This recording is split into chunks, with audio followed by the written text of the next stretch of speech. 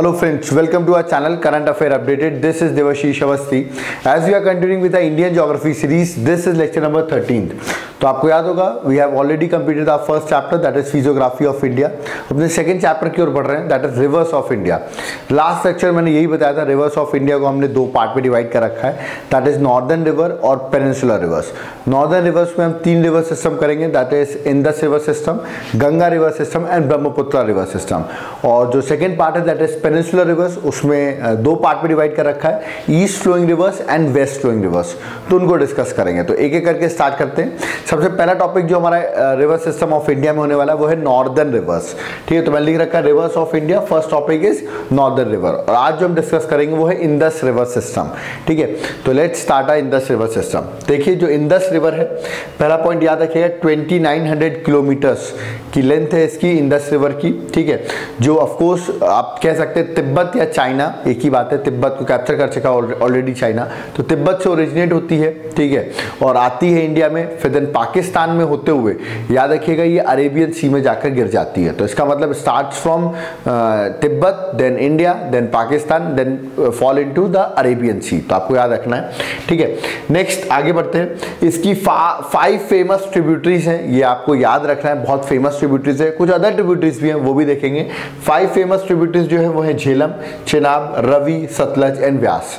तो ये आपको याद रखना है, 5 famous tributaries of Indus river system. ठीक है, फिर इंडस का नाम सुनते हैं तो अपने दिमाग में एक ट्रीटी आ जाती है between India and Pakistan, that is Indus water treaty. ये ट्रीटी आपको इतना याद रखना है, ये ट्रीटी को नेगोशिएट करने वाला वर्ल्ड बैंक था, that's why written world bank, और ट्रीटी साइन हुई थी 1960 में. ठीक है, अगर इस ट्रीटी को मैं ओवरऑल देखूं कि of course it's a water sharing treaty between India and Pakistan, तो इस पे खास पॉइंट आपको ये याद होगा कि याद रखना है कि अगर मैं मानता हूं इन इंडस और इसकी जो 5 ट्रिब्यूटरीज हैं इसमें 100% वाटर है. ठीक है, तो इस 100% वाटर में से 80% वाटर वॉल्यूम वाइज देखा जाए तो पाकिस्तान को मिलता है और 20% वाटर जो है वॉल्यूम वाइज वो इंडिया को मिलता है. तो देखा जाए तो पाकिस्तान को ज़्यादा वॉल्यूम वाइज शेयर दिया गया है इसमें, ये आपको याद रखना है. जबकि अगर देखा जाए तो इंडिया अपर रिपेरियन स्टेट है. ठीक है, मतलब पानी वहां से निकलता है फिर पाकिस्तान पहुंचता है, बट स्टिल इंडिया उसको 80% वाटर ओवरऑल देता है. तो ये आपको याद रखना है. ठीक है, in terms of percentage I am talking. अगर मैं पूरी 6 रिवर्स का परसेंटेज ऐड करूं तो 80% water given to Pakistan and 20% to India. ठीक है, और इसी ट्रीटी में अगर देखा जाए तो कौन सा जो 6 रिवर्स हैं, 5 ट्रिब्यूटरीज और एक इंडस, उसको डिवाइड ऐसे किया गया कि झेलम, इंडस और चिनाब का वाटर जो है याद रखिएगा वो मिलेगा. इसमें आई थिंक मैंने थोड़ा सा मिसप्रिंट कर दिया है, इसको आप चेंज कर ले.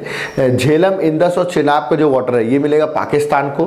ठीक है, और देन जो रवि, व्यास और सतलज है, ठीक है, इसका वाटर मिलेगा इंडिया को. ठीक है, तो ये अपन को याद रखना है.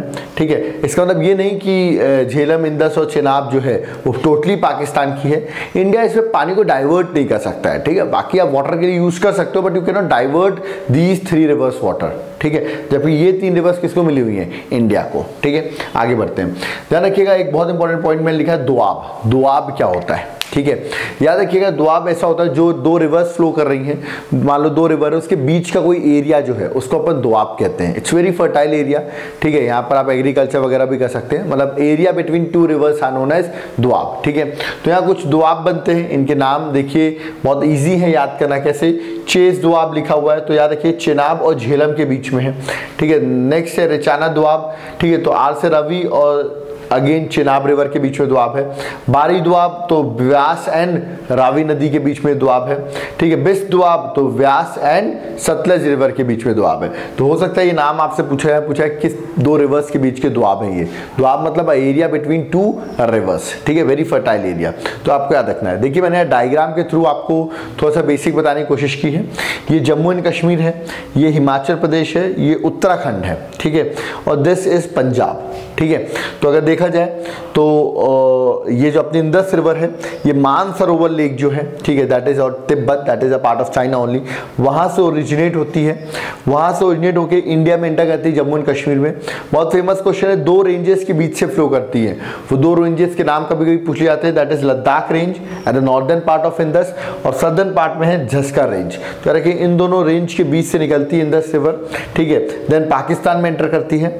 ठीक है, और फिर आगे चल के याद रखिएगा एक एरिया है Mithankot, this is very important, क्योंकि अपन देखेंगे कि जो 5 रिवर्स है, 5 ट्रिब्यूटरीज है इंडस की, मेजर ट्रिब्यूटरीज, वो फाइनली आके देखा जाए तो मिठानकोट पे ही मीट कर रही है। तो this is very important place.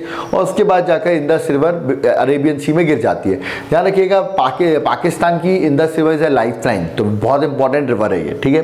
फिर अगर मैं बात करता हूँ, आप देख सकते हैं जम्मू एंड कश्मीर से ही मैंने झेलम को ओरिजिनेट करा रखा है और झेलम आगे जा रही है, ठीक है। फिर ऐसे अगर आप चिनाब को देखेंगे तो चिनाब हिमाचल प्रदेश से ओरिजिनेट है, ठीक है, यहाँ से होते हुए झेलम में मीट कर रही है, ठीक है। तो चिनाब मीट्स एट झेलम, ठीक है। रावी को देखेंगे तो वो भी हिमाचल प्रदेश से ही ओरिजिनेट हो रही है और वो भी आगे जाके झेलम को मीट कर रही है, ठीक है। अगर मैं बात करता हूँ आपकी सतलज की, तो सतलज एक ऐसी रिवर है, बहुत इंपॉर्टेंट क्वेश्चन, ऑलरेडी यूपीएससी पूछ चुका है। तो सतलज जो ऐसी रिवर है, याद रखिए वो इंडिया से ओरिजिनेट नहीं हो रही है, इंडस भी इंडिया से ओरिजिनेट नहीं थी, सतलज भी नहीं है। सतलज आप देख सकते हैं राकास लेक है, मानसरोवर के नीचे है राका लेक, ठीक है, बहुत फेमस लेक है, मानसरोवर के जस्ट साउथ में है, यहाँ से ओरिजिनेट होती है, हिमाचल प्रदेश में एंटर करती है, हिमाचल प्रदेश में बहुत इंपॉर्टेंट पास से एंटर करती है, शिपकिला पास, ये इंपॉर्टेंट भी है, इस पास से एंटर करती है और फिर आगे जाके सतलज मीट करती है झेलम रिवर पर, याद रखिएगा, ठीक है। व्यास की बात करूं, अगेन वो भी हिमाचल प्रदेश से ओरिजिनेट हो रही है, बट इकलौती ऐसी रिवर है जो इंडिया पे ओरिजिनेट होती है और इंडिया पे ही जाकर मिल जाती है। देखिए इंडिया में ही पंजाब में जाकर ये व्यास रिवर जो है वो आप देख रहे होंगे, ये मैं डायग्राम बना रखा, सतलज रिवर उसमें मीट कर रही है और ये बहुत फेमस पॉइंट है जहां ये मीट करती है। यहाँ पे एक बहुत फेमस वेटलैंड बनता है जो रामसर कन्वेंशन के अंदर भी आता है, याद रखिएगा, हरिके वेटलैंड। तो हरिके वेटलैंड पंजाब में जहाँ व्यास और सतलज का क्या है आप कह सकते हो, जहाँ वो मीट करती हैं, ठीक है। तो व्यास यहीं पे खत्म हो गई मीट करके और आगे जो जा रही है सतलज वो आगे जाके झेलम में मीट की और फाइनली झेलम जाके किसे मीट कर गई, इंडस रिवर पे, कहाँ पर, मिठानकोट में। और ये फाइनली इंडस रिवर कहाँ गिरती है, दैट इज ऑन अरेबियन सी। तो आप ये डायग्राम देख सकते हैं, दिस इज इंपॉर्टेंट, आप इन 5 रिवर्स का बेसिक आपको देखना है, बाकी आगे मैं इनको डिस्कस करने वाला हूँ। चलिए आगे बढ़ते हैं एक एक करके, ठीक है। ये तो चलिए इंडस की मेजर ट्रिब्यूटरीज हो गई, जो मेजर ट्रिब्यूटरीज से आपको पता होनी चाहिए, बट एग्जाम में हो सकता है मेजर ट्रिब्यूटरीज ना दें क्योंकि मैक्सिमम लोग को ये पता होता है। तो ध्यान रखिएगा, इंडस रिवर है, इस पर इंडस रिवर का डिस्कशन मैं करूं तो इसमें एक बहुत फेमस सिटी बनती है Jammu and Kashmir, that is ले सिटी जो है वो इंडस रिवर के बैंक पे ही सिचुएटेड है, इसको नोट डाउन करिए आप। कुछ अदर ट्रिब्यूटरीज मैं इंडस रिवर की आपको बता देता हूँ, ये भी एग्जाम में आ सकती है, तो याद रखिएगा, शोक रिवर, देन झस्कर रिवर, देन सुरू रिवर, ठीक है। सुरू रिवर वेरी इंपॉर्टेंट क्योंकि कारगिल जो है वो इसी रिवर पर सिचुएटेड है, कारगिल आपने सुना भी होगा, तो दैट्स व्हाई सुरू रिवर इज इंपॉर्टेंट। सुरू रिवर की बात करूं तो ध्यान रखिएगा, हर रिवर अगर अपन देख रहे थे अभी डायग्राम में तो ईस्ट से वेस्ट जा रही थी, ठीक है, जबकि सुरू रिवर जो वेस्ट से ईस्ट आती है, वेस्ट से ईस्ट आती है, जम्मू एंड कश्मीर में ही इंडस रिवर पे मीट करती है। तो देख सकते हैं मैं लिख रखा है वेस्ट टू ईस्ट, सुरू रिवर इसलिए इंपॉर्टेंट है, ठीक है। नेक्स्ट गिलगिट रिवर और हमजा रिवर, तो ये सब जो है ये भी ट्रिब्यूटरीज है इंडस रिवर की, बट बहुत छोटी ट्रिब्यूटरीज है इसलिए इतनी इंपॉर्टेंट नहीं है एग्जाम में, लेकिन स्टिल एग्जाम ओरिएंटेड है ये क्वेश्चन, है ना, बट इतनी इंपॉर्टेंट नहीं है, लेकिन आप इनके नाम याद रखिएगा कि ये भी ट्रिब्यूटरीज हैं इंडस की, ठीक है। आगे बढ़ते हैं, अब एक एक करके जो मेजर ट्रिब्यूटरीज हैं उनको डिस्कस कर लेते हैं। सबसे मेजर ट्रिब्यूटरी मैंने भी बताया था आपको झेलम, जो मैंने बताया था जम्मू एंड कश्मीर से ही निकल रही थी। तो याद रखिएगा, श्रीनगर जो है ना, capital of Jammu and Kashmir, वो झेलम रिवर पे ही सिचुएटेड है, ठीक है, on the bank of this, ठीक है। ये कहाँ से निकलती है, of course Jammu and Kashmir से निकलती है झेलम रिवर। वहाँ पे शेषनाग लेक है ना, वेरीनाग में, याद रखिएगा वेरीनाग में शेषनाग लेक है, वहाँ से झेलम रिवर ओरिजिनेट होती है, तो याद रखना अपन को, ठीक है, जम्मू एंड कश्मीर। झेलम रिवर क्यों इंपॉर्टेंट है, क्योंकि इसमें बहुत इंपॉर्टेंट झेलम रिवर की ट्रिब्यूटरी है जिसका नाम है Krishna Ganga, this is very important. इस पर अभी इंडिया पाकिस्तान का डिस्प्यूट भी चल रहा था, तो याद रखिएगा इस रिवर पे इंडिया, उनका कहना था इंडिया पानी को डाइवर्ट कर रहा है, और झेलम एक मैंने भी आपको बताया, Jhelum is the river of Indus water treaty के अकॉर्डिंग पाकिस्तान की, बट इससे याद रखिए Krishna Ganga join Jhelum river, is tributary of Jhelum. और मैंने भी आपको बताया झेलम में कौन सी रिवर आके मीट करी थी, चिनाब, तो मैं लिखा है join Chenab river, Chenab river Jhelum में आकर मीट करती है, तो ये आपके लिए इंपॉर्टेंट है, ठीक है।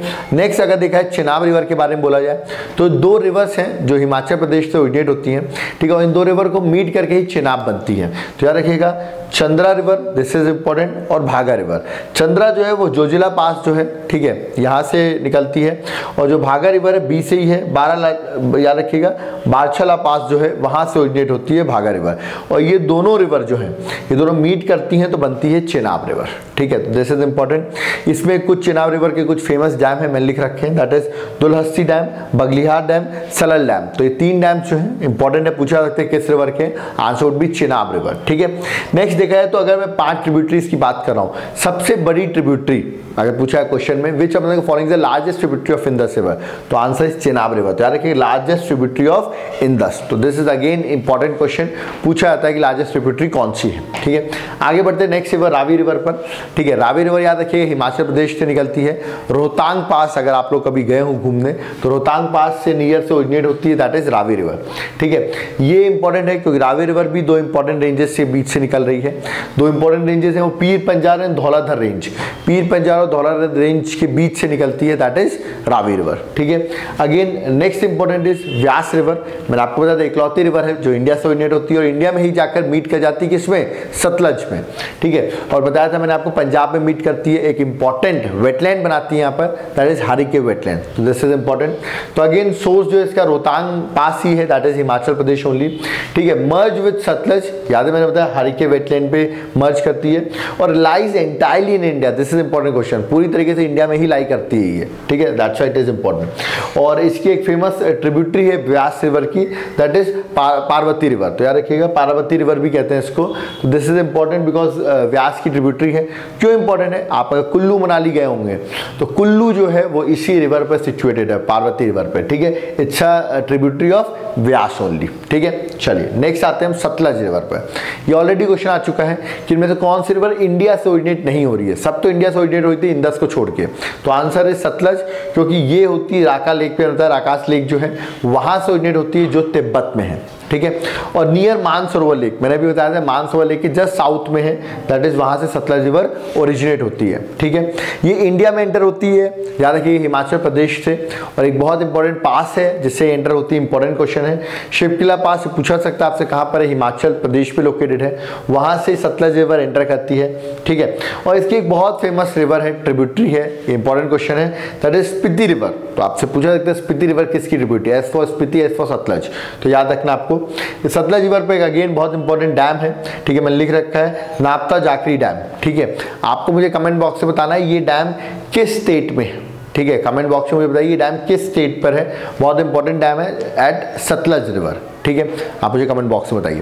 तो ये अपन जो एक बेसिक डिस्कशन किया है, डायग्राम भी मैंने बना दिया था आपके लिए, वो था इंडस रिवर सिस्टम। अब अपनी नेक्स्ट रिवर सिस्टम में आते हैं नॉर्दर्न रिवर्स में, that is Ganga river system. ठीक है, तो गंगा रिवर सिस्टम का डायग्राम मैं आपको कल बनाऊंगा। ठीक है, बट स्टिल कुछ बेसिक डिस्कस कर लेते हैं गंगा रिवर सिस्टम में। ठीक है, तो गंगा रिवर सिस्टम में देखिए पहले गंगा कितने लेंथ की वो सब तो अपन देखेंगे आगे डिस्कशन में, बट उससे पहले एक इंपॉर्टेंट चीज मैं आपको बताना चाहूंगा। गंगा रिवर जो बनती है, याद रखिएगा कुछ प्रयाग है, 5 प्रयाग है गंगा रिवर सिस्टम के, वो इंपॉर्टेंट है। ठीक है, उन 5 प्रयाग के नाम आप देख लीजिए क्योंकि क्वेश्चन सबसे ज्यादा इन प्रयाग से आ सकता है। ठीक है, और थोड़ा गंगा का ओरिजिन भी समझ में आएगा आपको। तो देखिए अगर देखा जाए तो ये बद्रीनाथ बना रखा है मैंने, बद्रीनाथ से एक रिवर निकल रही है, इसका नाम है अलकनंदा। तो याद रखिएगा ए बी ऐसे करके याद रखिए, ए के बाद बी आता है, तो बद्रीनाथ से अलकनंदा रिवर निकलती है। ठीक है, वहां जब वो आगे चलती है ए पॉइंट पर क्या होता है आप देख रहे होंगे, एक रिवर है जिसका नाम है धौली गंगा। ठीक है, वो मीट करती है अलकनंदा पे, और जब अलकनंदा पे मीट करती है तो एक प्रयाग बनाती है जिस प्रयाग का नाम है विष्णु प्रयाग। ए पॉइंट में लिख रखा है दैट इज विष्णु प्रयाग। ठीक है, अलकनंदा का नाम अभी भी अलकनंदा रहता है, वो आगे कंटिन्यू करती है। बी पॉइंट पर आकर एक रिवर मीट करती है, इसका नाम है नंदाकिनी। ठीक है, और ये जो प्रयाग बनाते हैं उसको कहते हैं नंद प्रयाग। अभी भी रिवर का नाम अलकनंदा है, मतलब Alaknanda meets with Nandakini, it makes a Prayag of Nand Prayag. River का नाम अभी भी अलकनंदा है, आगे जाती है उसमें एक रिवर मीट करती है, इसका नाम है Pindari river, again very important. और ये जो प्रयाग बनाते हैं उसका नाम है कर्ण प्रयाग। तो आपको याद रखना है कर्ण प्रयाग किस रिवर पर है, पिंडारी और अलकनंदा। अलकनंदा का नाम अभी भी अलकनंदा है, वो आगे कंटिन्यू करती है। डी पॉइंट पर एक रिवर मीट करती है, इसका नाम है मंदाकिनी। ये इंपॉर्टेंट रिवर है क्योंकि केदारनाथ से रिवर निकलती है, केदारनाथ आपने सुना भी होगा, यहाँ से रिवर निकलती है दैट इज मंदाकिनी। और जब 2013 का उत्तराखंड फ्लड आया था तो याद रखिएगा मंदाकिनी रिवर का ओवरफ्लो की वजह से ही वो फ्लड था, तो याद रखिएगा इसलिए इंपॉर्टेंट भी है फ्लड की वजह से। तो मंदाकिनी रिवर जब अलकनंदा में मीट करती है डी पॉइंट में, तो इस प्रयाग का नाम है रुद्र प्रयाग। तो अगेन इंपॉर्टेंट, याद रखना आपको। अभी भी अलकनंदा का नाम अलकनंदा है।